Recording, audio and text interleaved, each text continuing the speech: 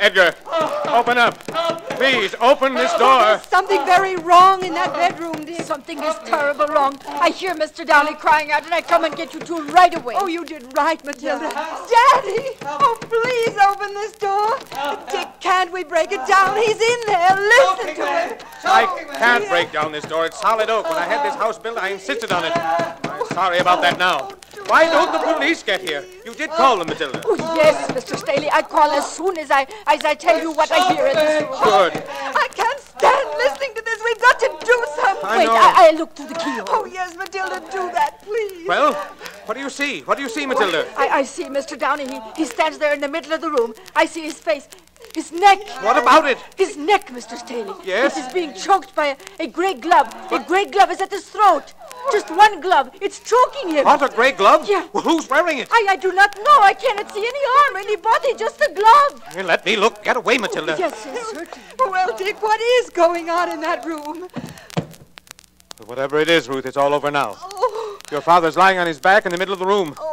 And there's a gray glove lying right next to him.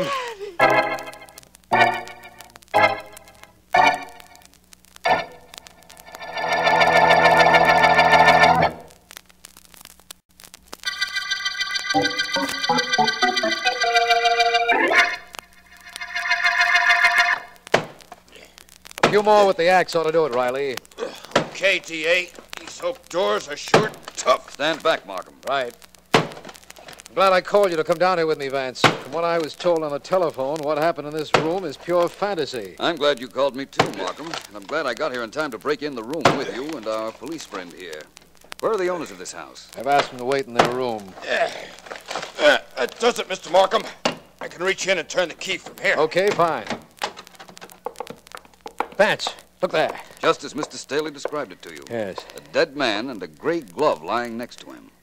Look at his throat. It's been clawed. Somebody choked him to death. But there's nobody in this room, and that door was locked. Take a look at the windows, D.A. Bard?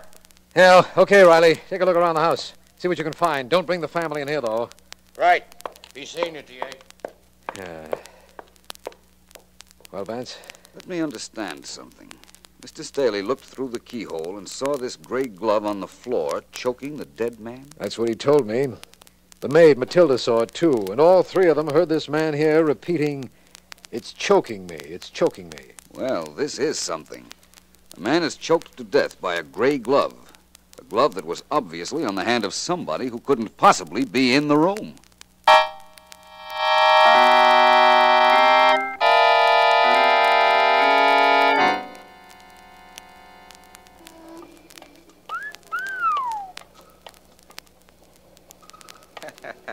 Didn't give you a tumble, Joe. You must be losing your stuff. Kind of nice you was. Who needs her? Ain't the fellas inside the store? You want to go in and shoot a fat? Who needs it? Besides, Sammy, I got a date. Who with?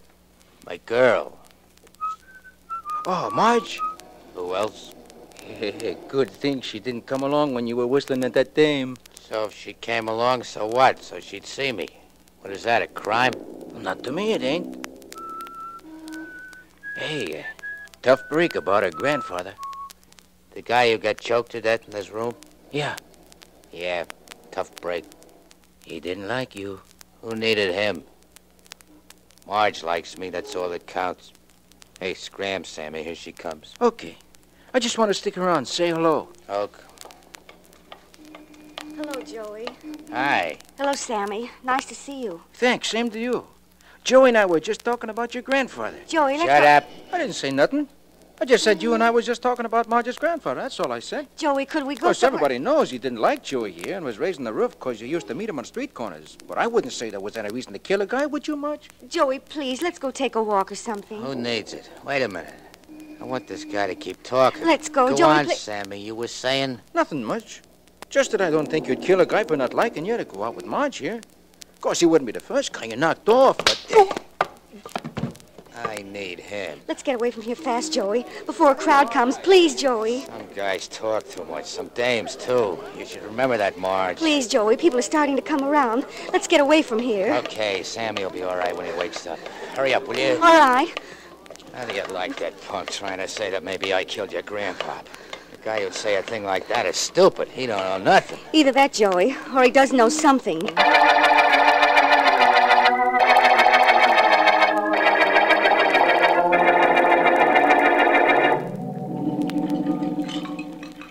I've never known you to question anybody in a kitchen before. There's a first time for everything, Markham. Matilda, Yes. you don't have to stop washing those dishes to answer some questions. No, I don't stop. Good. How long have you worked for Mr. and Mrs. Staley? 30 years. I come with them when they first get married. I stay with them ever since. They're very fond of you. I was talking to them right after the body of Mrs. Staley's father was found in his room, and they told me how highly they regarded Oh, you. they are good people. Were they happy, Matilda? Oh, yes. So happy. Well, Vance, I guess that tells us nothing. What did you want it to tell us, Markham? I was hoping your questions might shed some light on the ridiculous situation in this house. How a man could be choked to death with a gray glove, which we found on the floor. Oh, that. Yes, definitely that. Mr. and Mrs. Staley heard her father cry out that the gray glove was choking him. Yet after looking through the keyhole, they could see neither body nor arm attached to the glove at his throat. There was a slight inaccuracy in your description of what happened, my friend, but it doesn't matter. You see, I know how that was done. What? Yes, you... Oh. I'm so clumsy. I'm so sorry to drop the dishes. I picked them up. Nervous, Matilda? Oh, no, I don't think so. It seemed to me that you were. You knocked over those dishes when Vance said he knew how Edgar Downey was murdered. Well, I'm sorry. I know. But about what?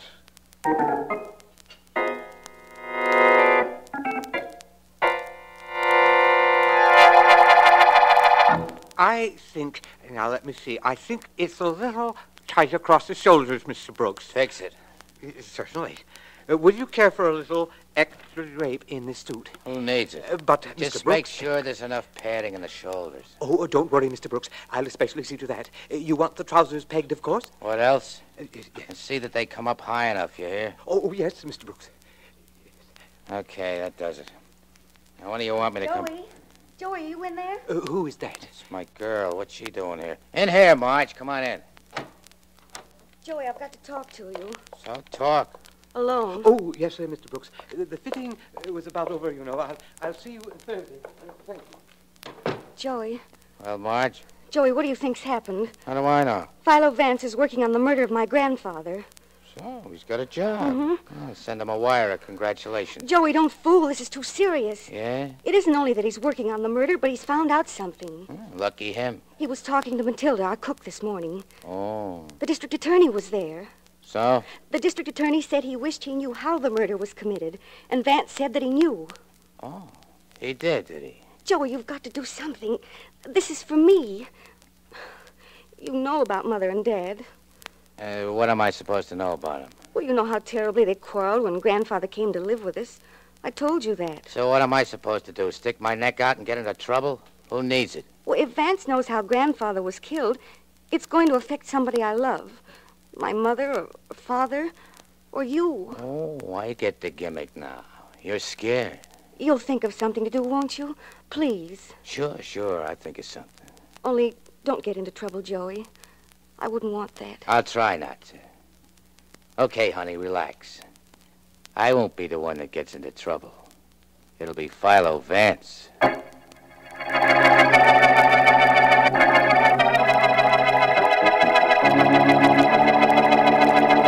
Must we quarrel now, Ruth? Must we? I don't know. I'm so sick of arguing with you, Richard. So am I. Oh, I'm so tired of everything since what happened to my father. Right in front of my eyes. It happened in front of my eyes, too. Don't forget that. Ruth. What is it? We were so happy before he came to live with us. I'm sorry about what happened to him. You know I am. But can't we go back to our lives of a year ago? I don't know. I just don't know. Who is it? It's me, Mrs. Staley. Matilda. Come in. What is it, Matilda? Oh, if you're busy, I come back later. Come in now.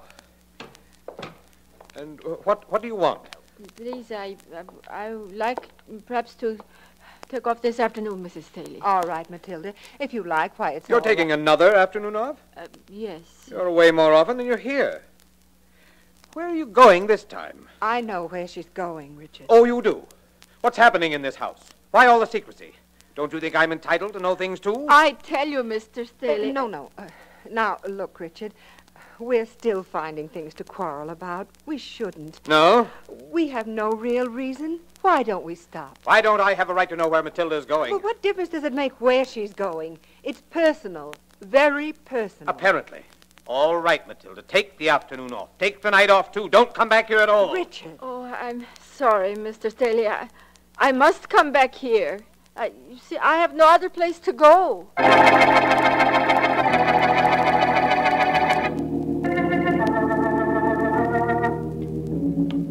Midnight edition of the morning paper's just out.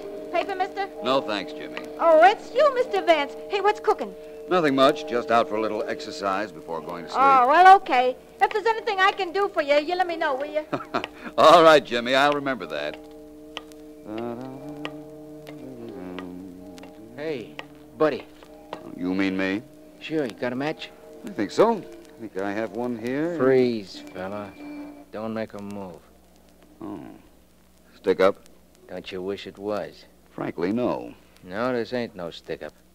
Stick-up would be over nice and quick. I'm going to be with you a long time. Unless... Unless what? Unless you leave the murder of that old Downey guy up to the police. If you do, you'll never see me no more. That, I assure you, is a great inducement. That probably means something, but not to me. Look, Vance, get smart. You're stepping on somebody's toes. That somebody don't like it.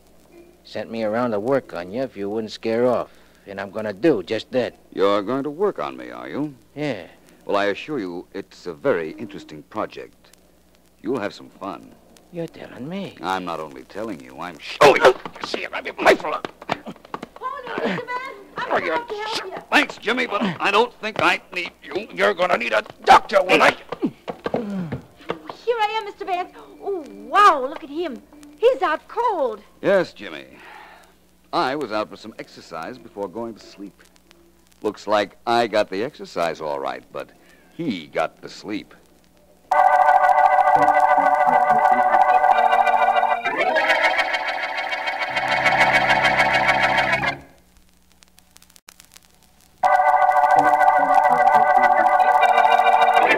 This is District Attorney Markham. The Gray Glove murder case opened when the body of Edgar Downey was found in his locked bedroom. His daughter and her husband and their cook heard him cry out that something was choking him, and through the keyhole saw a gray glove at his throat, but with no body attached to it. This, Philo Vance insists, he can explain, but he doesn't know who on our suspect list is the killer. Vance is in my office now, and I have several things to tell him. This isn't the right time to tell you how the gray glove strangled Mr. Downey, Markham, but believe me, I will, and very soon. I'll wait, inasmuch as there isn't anything else I can do. I'm also waiting for the autopsy, as a matter of fact, but I have something to tell you. Going to make me wait, too? No, I know you must have a reason for not talking now, but listen.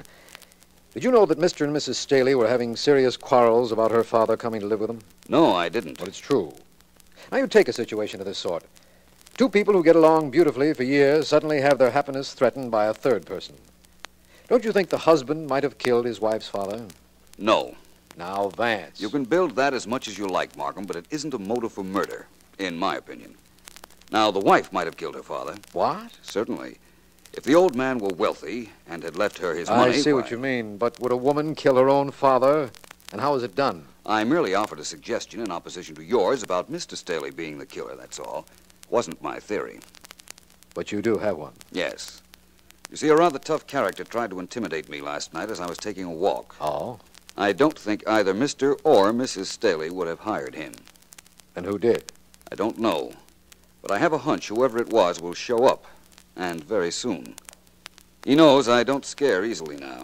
And apparently he's worried. So am I, after what you told me. Don't be. My activities for the next hour or so are very tame. I'm going to take a ride with a lady. Mrs. Staley? No. Her daughter Marge, whom I know you haven't met as yet? No. I'm going for a ride with the one woman in this case who can tell me something important, if I can make her talk. The cook, Matilda.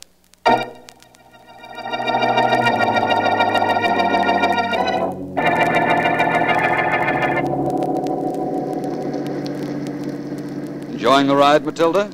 I like automobiles. I'm glad. You know, I like mysteries, but I don't like murders. Nobody likes murders. I suppose that's true enough. Matilda, don't you want to know how I came to pick you up in this car as I did? No. I came down from the building. You were there. You say to get in. I get in. I had followed you to that building. It was a hospital, wasn't it? If you say so. Who's ill in there, Matilda? You don't know? No. I don't tell you. Matilda, don't you see what you're doing? You're obstructing... Hey, look out! Oh, the car! It almost pushes off the road there. Yes, so it did. Oh, Somebody wanted to talk to me and did it the hard way. Oh. Here he comes. My. How Hi. you do that? You're Philo Vance, ain't you? Yes. What's the big idea of cutting in front of me just now? My own idea. I get things like that all the time. The name is Brooks, Vance. Joe Brooks. I have a little information for you, my friend. Who needs it? Look, Vance, a friend of mine stopped you on the street last night. Only you stopped him. He was more of a friend of yours last night because he was giving you a little tip. I thanked him, in my own way, of course. Sure you did. Anyhow, he came to warn you to lay off this murder case. You said you wouldn't do it. Now, I think you will. How wrong can a man be? You mean me? Yes. Cut the sarcasm. Who needs it? Vance, I'm not threatening you now. I'm not that stupid. Threats don't mean nothing to a guy like you. That's pretty apparent, isn't it? What's your proposition? I'm not threatening you. I'm promising you something. Duck out of this case, or I promise you I'll take care of you personally. And, Vance... Yes? My word's awfully good.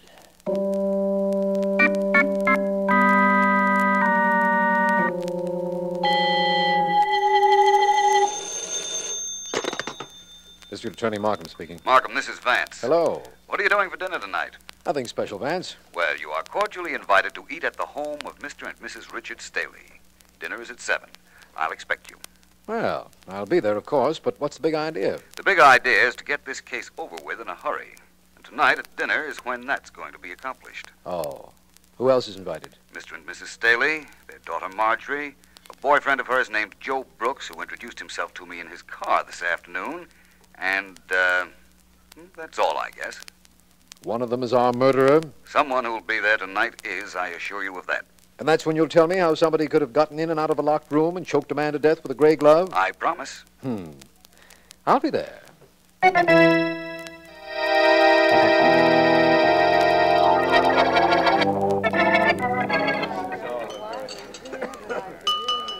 May I please have your attention? As you know, this dinner was my idea.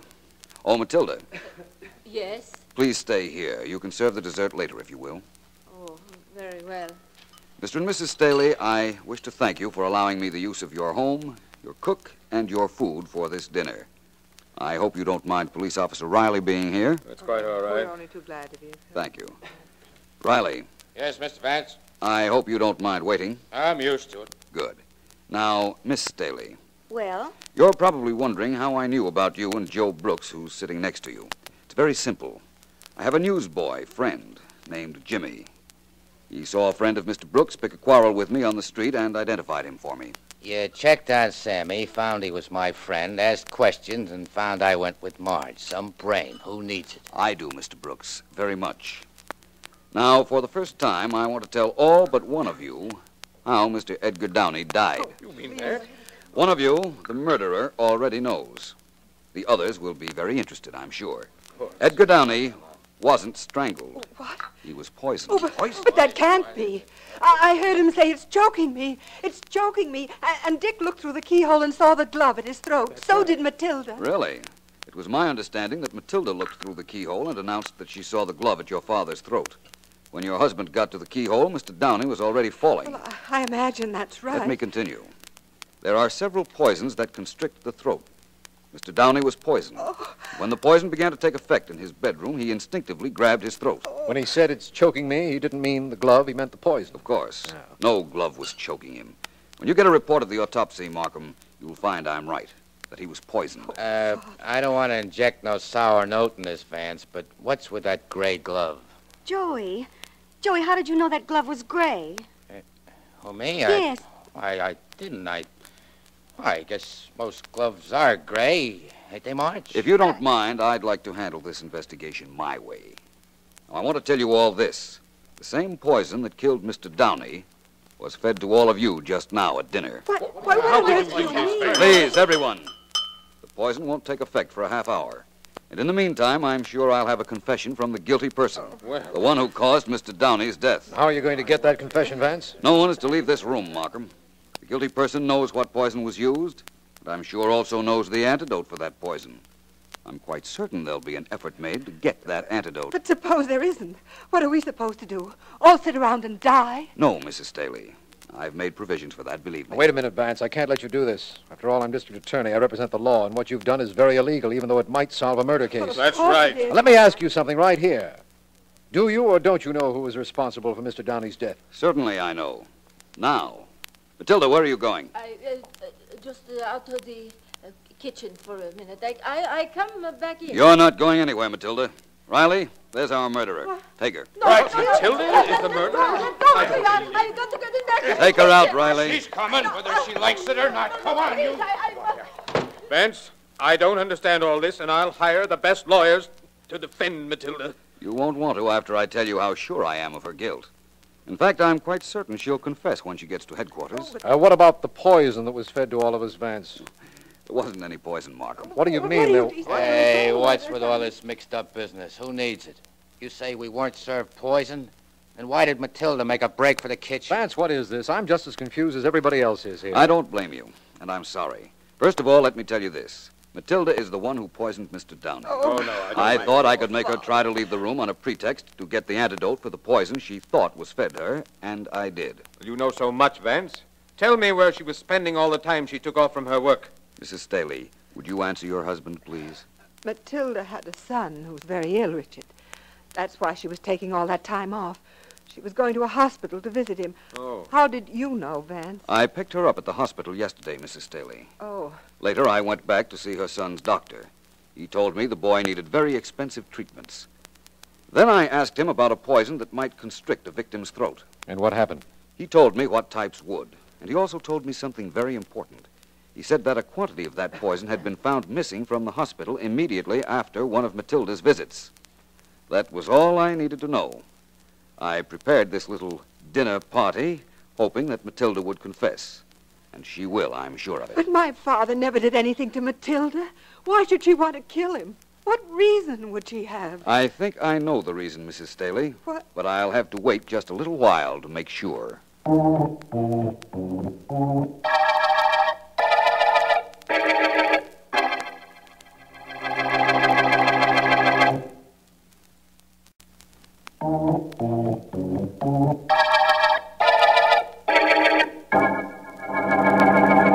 Vance, now, will you please explain what actually happened in Mr. Downey's bedroom when that gray glove was seen clawing at his throat? Certainly, Markham. The glove was never at his throat. Matilda said she saw it when she looked in through the keyhole. Staley looked in just in time to see the old gentleman fall over dead. That's right, come to think of it. But the gray glove, how did that get on the floor? Matilda had put it there earlier. She knew about the poison, she knew Mr. Downey's habits, and she knew how long the poison would take to work. So she went to Mr. Downey's bedroom, dropped a glove on the floor, and went out, after which he locked the door in back of her. Oh, I see what happened. The poison started taking effect. Matilda got the Staleys to the door and pretended to see the gray glove at Downey's throat. The power of suggestion was so strong that when Staley looked through the keyhole, he was willing to swear that he, too, later saw the glove at the dead man's throat. Mm-hmm. Well, now that that's explained, let's go to the motive. What was it? You'll read it in Matilda's confession. Mr. Downey had left her $10,000 in his will. She needed that money for her son's treatment and begged him for it. He refused her, so she killed him. What about those attacks on you by this Joe Brooks and his friend? Joe thought he was being a gallant in protecting his girl's family by threatening me, forgetting that he, too, had a motive for the murder. The fact that the grandfather didn't approve of him. Who would? You're perfectly right, Markham. In the words of Mr. Brooks himself, who needs him? Well, I guess that does it, my friend. Of course, we should have known the clawing marks on Downey's throat weren't made by a gloved hand at all. Yes, we should have realized that at the beginning. It might have helped. However, it doesn't matter now that we're at the end of the Gray Glove murder case.